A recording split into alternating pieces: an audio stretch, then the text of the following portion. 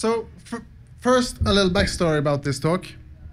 After receiving yet another marketing email butchering my name during Christmas, I posted this text on Facebook, inspired by a song by the Ting Tings. Let's see if I don't know if I have a network, so.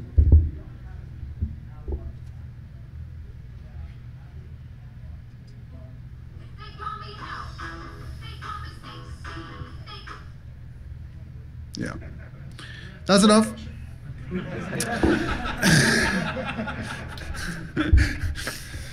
My name is Bård.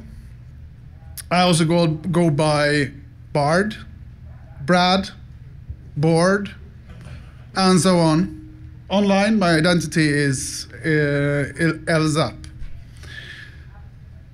I'm a platform engineer at DNB, the largest bank in Norway. I am an avid supporter of the free and open source software movement, and and have been organizing meetings for Bergen Linux User Group for more than 10 years. I have 3 kids and a wonderful geeky wife. And I am a geek. To me, that means that I like to go deep into things and figure out how they work.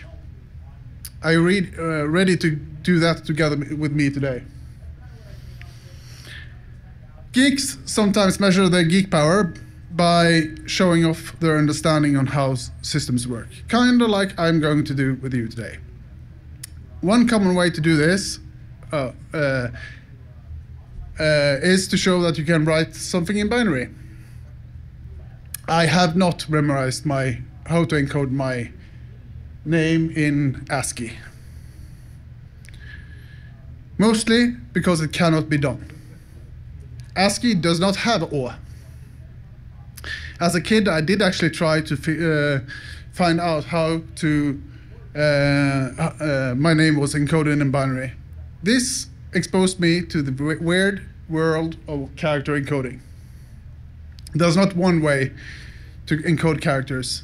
There's an infinite number of ways to encode characters. Some make sense, some maybe not so much. Most modern character encodings use ASCII as a base and builds onto it. Which is why the problems usually occur when you go outside the US ASCII space. When talking about encoding, we don't usually use the binary codes, we usually use the hex codes, which is easily converted to and from binary and is easier to relate to and takes up less space. But for the explanation's sake, both kind of matters in this talk. Now let's go into it. What is character encoding? Simply put, character encodings are mappings between numbers and characters. We, as humans, like to work with text, graphics, and sound, while for the computer, this is all sequences of numbers.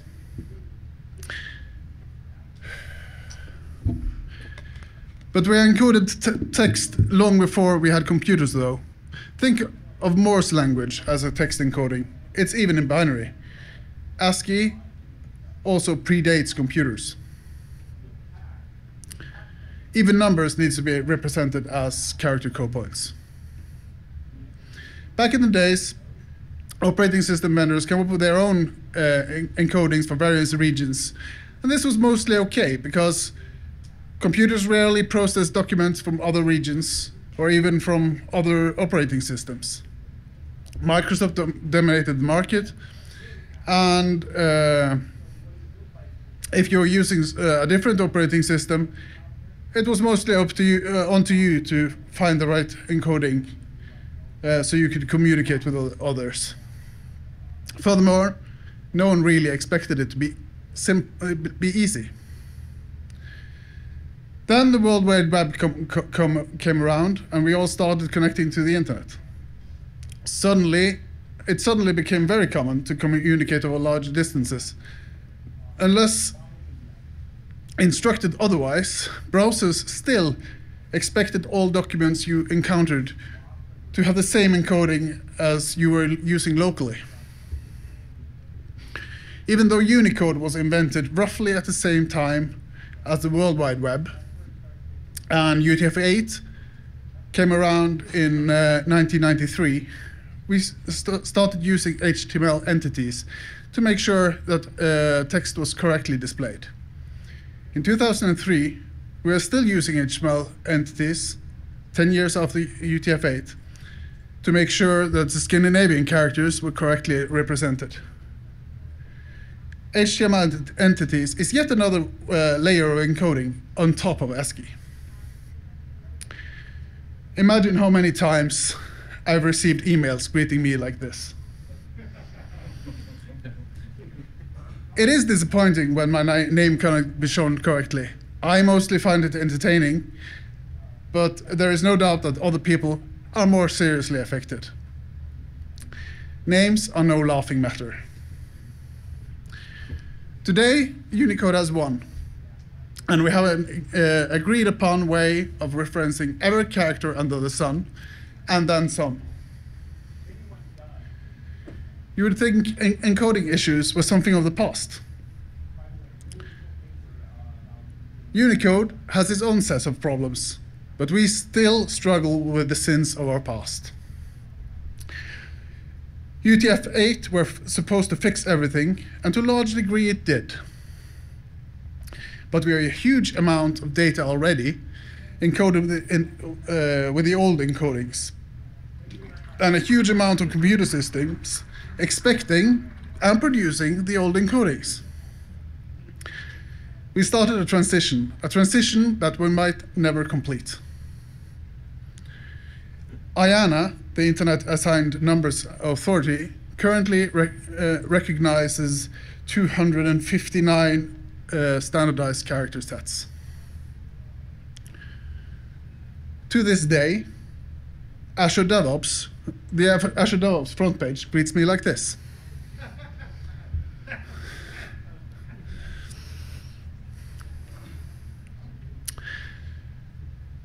A couple of weeks ago, I had a kebab at my favorite kebab place. Notice how they omitted the umlaut over the Ö in döner,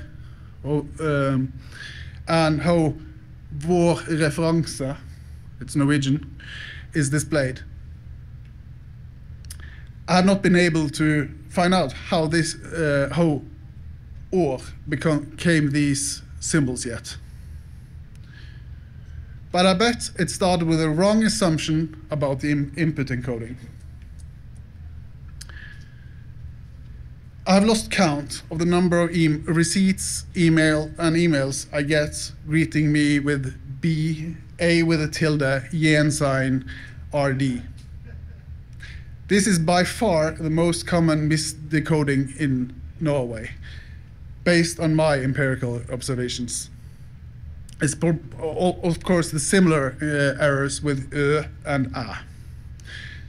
This happens as a result of interpreting UTF-8 as if it was ISO 8859-1 or ISO Latin 1 or Windows code page 1252. At S-Banken, we used a deployment tool called Octopus. They keep sending me emails like this. Any guesses what happened here? This is most likely the result of assuming your UTF encoded input is Macintosh encoded, also called Mac Roman. Macintosh Cyrillic would also produce the same result. And this is the email I got from B-Sides. I'm not sure if this was a joke, because the first few emails were correct, and then the last email was like this.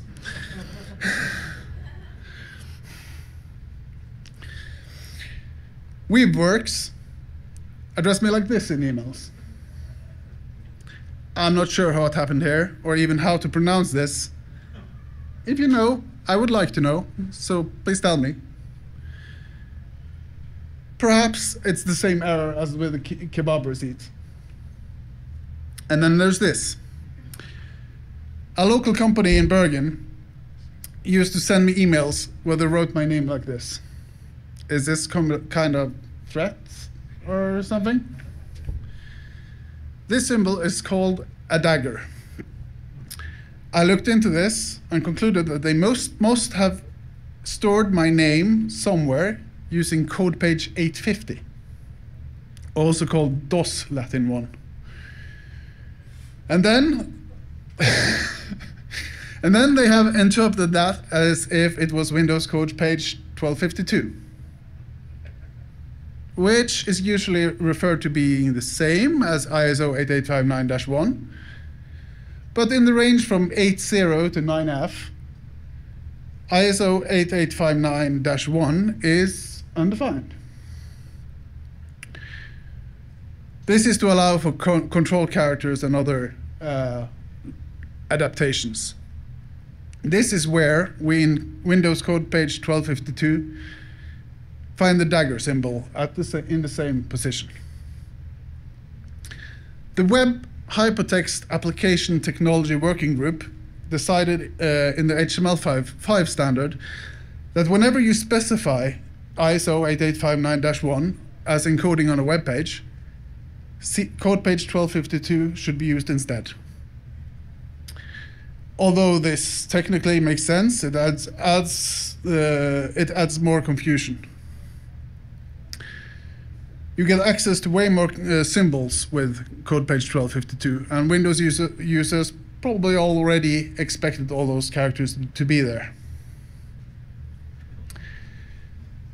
At AWS reInvent, I talked to some sales representative for Kong and let them scan my badge. They sent me this email. And now we're going to see how that happened.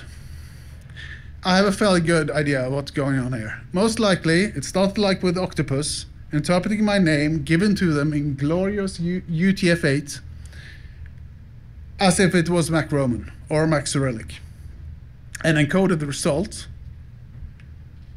as UTF-8. Then they have read that encoded UTF-8 encoded string as if it was Windows code page 1252.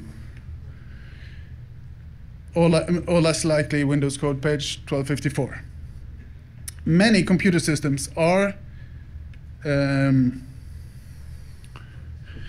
configured to take the local vendor specific encoding as input and storing the data as UTF-8.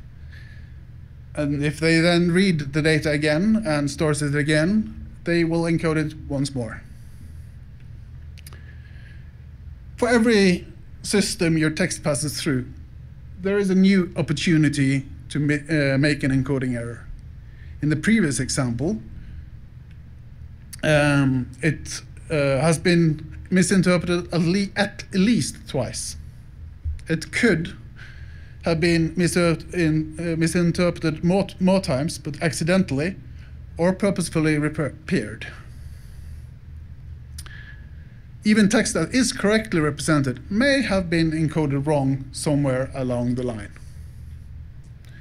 Because sometimes we developers fix problems in one system that was caused by another system. Can you imagine what happens when your original system then gets fixed? Yes. Yet another misencoding. Here's another example of interpreting an encoding wrong twice. It's amazing that this shipment actually arrived. So let's see. This is the result of first interpreting UTF-8 as ISO 8855-1 or 15 or Windows code page 1252, encoding the result as UTF-8, then reading it again as Windows code page 1252.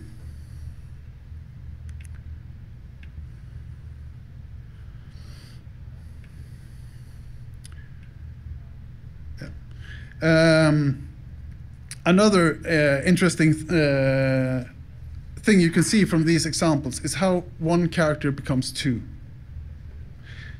This is because while ISO 885-1 and other traditional encodings uses 1 byte for every character in its character table, UTF-8 makes use of a dynamic number of bytes to represent each character, giving them more than enough room for all the known alphabets in the world, living or dead.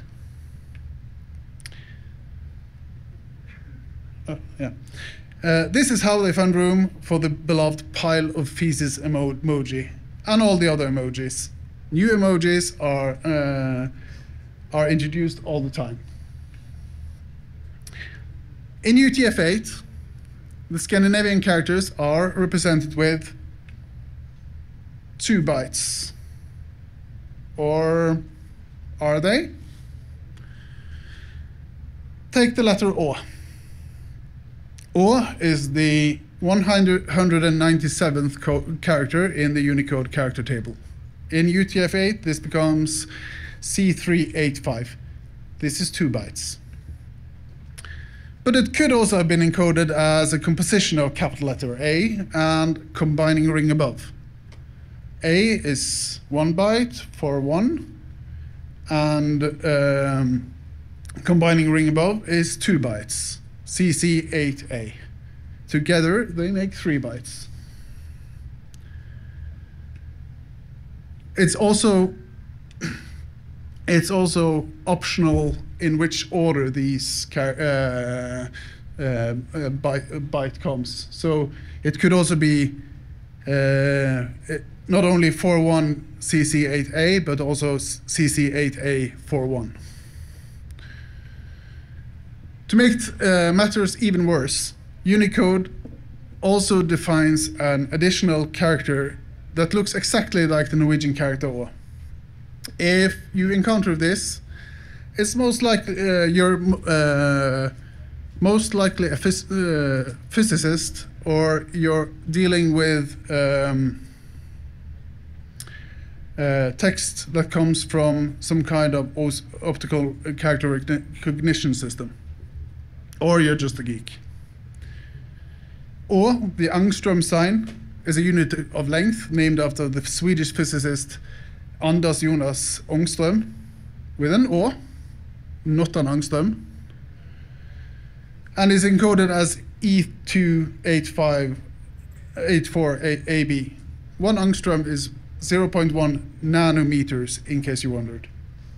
Encountering this character is apparently so rare that many applications will convert an angstrom to an O behind the scenes.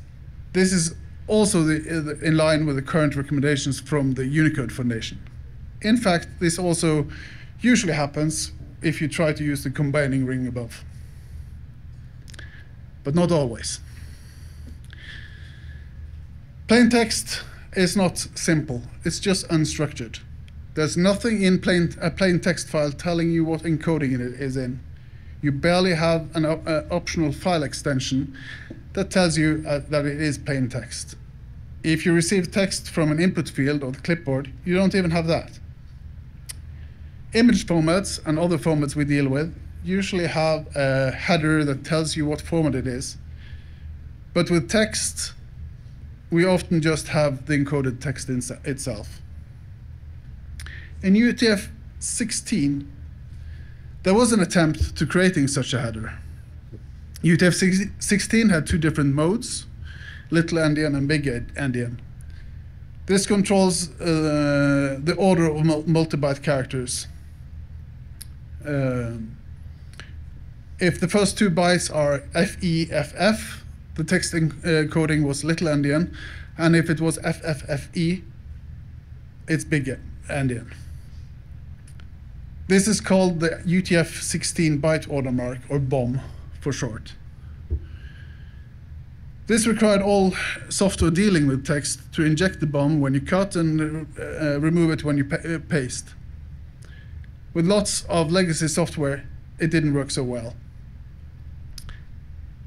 you might have countered the bomb if you open a plain text file in Notepad and the first character is a black square, while the rest of the file looks fine. However, it might also just be a Y with a hat in ISO 8859-14.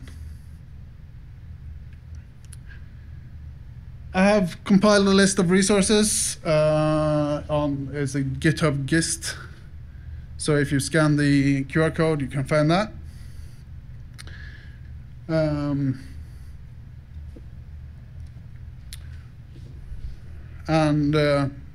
Otherwise, I'm done with the talk, and if you have questions. Yes? Or microphone. Great talk. Do you think in 20 years from now, Elon Musk's son will be having the same problem as you do? Because he also has a Norwegian letter in its name. It's probably already happening. I also told Bård before he started his talk that you need to ask the audience, have anybody else in the audience, should I say non-English characters in the name that are causing problems. Yeah, so more questions for Bård. Have you encountered problems with passwords where you use those characters? Not me, but Per told me about a situation where yeah, I can do that one. The Ukraine. It's no, not that one. Oh, okay. But where it's about these combining characters, where on iOS devices they are combined to one character, while on PCs they are separate symbols. And someone created a password for their bank ID in Norway. I have not confirmed that this is the case, but it's most likely the case, since she were able to log on to her bank ID from her phone, but not from any other device. Yeah, I remember way back in 2007 was my first time visiting Kiev in Ukraine, the capital, visiting colleagues there back then. And out of curiosity, of course, I asked them, have you ever considered doing passwords in using Cyrillic characters? And they just laughed at me and like, you have no idea of what kind of world of pain you're gonna be in if you do that. First of all, if we travel to the West, you don't have, a keyboard layout with Cyrillic characters on it. But the second one is like, and I'm sorry for saying this, but most of you people in the West, you have no idea there exists more letters in the world than A to Z anyway. So they were just like, that is the most stupid thing you can do.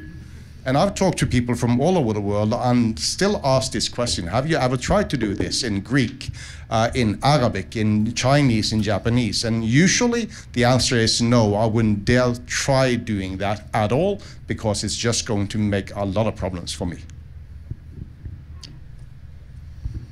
Perhaps a more security-related question, but did you ever encounter any potential attack scenarios? I can imagine if your name gets converted to something with an ampersand, that could be seen as an extra parameter somewhere, or for example, maybe a normalization attack in an email address that could, I don't know, lead to another user being updated, stuff like that, maybe accidentally. Did you ever see any of that as a life experience guy? Well, this example with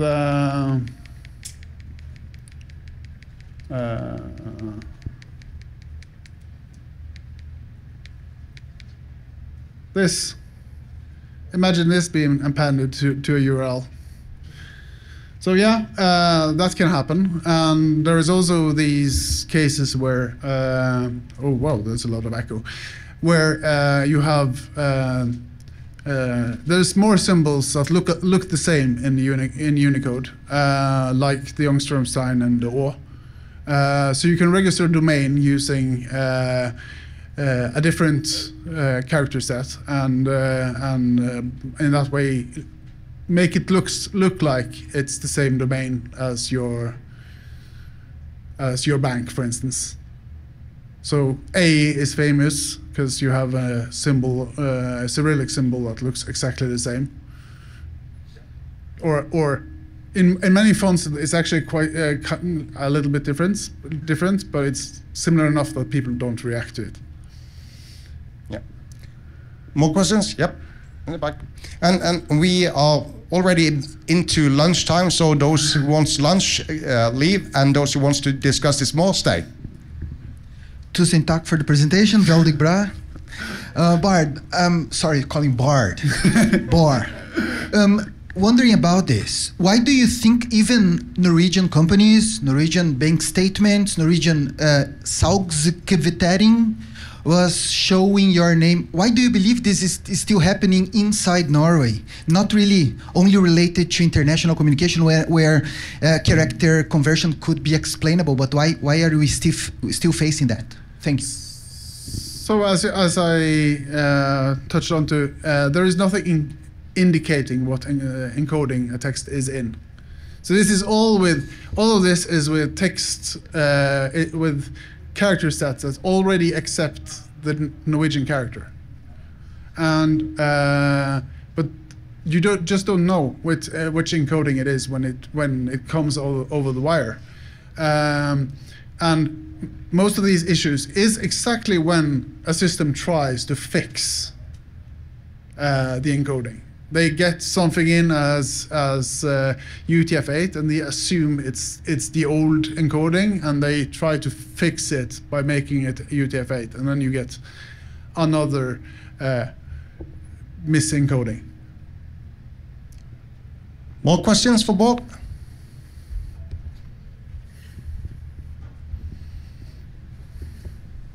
Not a question, but I noticed the characters on your header on the slide changed from side to side. Nice touch.